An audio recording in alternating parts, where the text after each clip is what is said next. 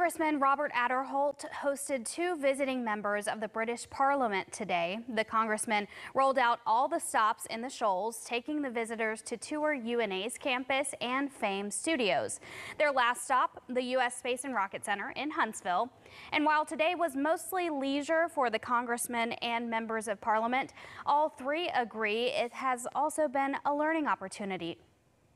While their system of government is somewhat different from ours, they have a parliamentary system over there, but you know, that's what they're coming here to see, what the differences are, and certainly we learn from each other. You know, it's about sharing best practice, it's about learning how we do things, because we share so many values and a vision of the world, and that's why this is so important and so helpful for us to do.